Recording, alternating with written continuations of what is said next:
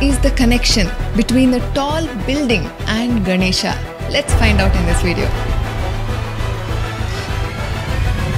Some buildings can get as tall as a skyscraper, while some cannot.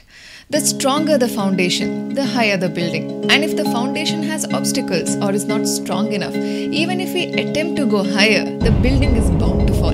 The same is true with the human body also.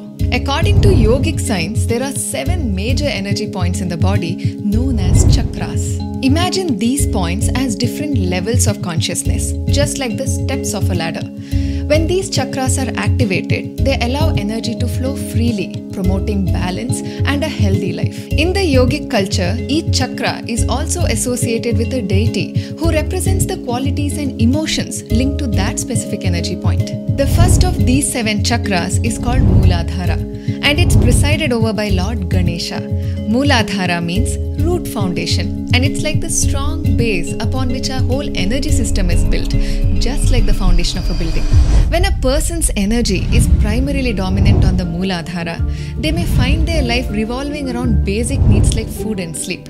But when this energy rises to higher levels, it leads to advanced states of meditation and spiritual growth.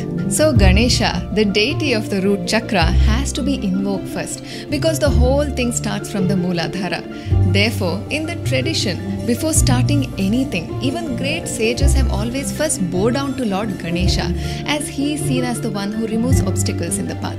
This is also one of the reasons why in Bharat, whether it's in a temple or before any event, people first seek blessings of Lord Ganesha.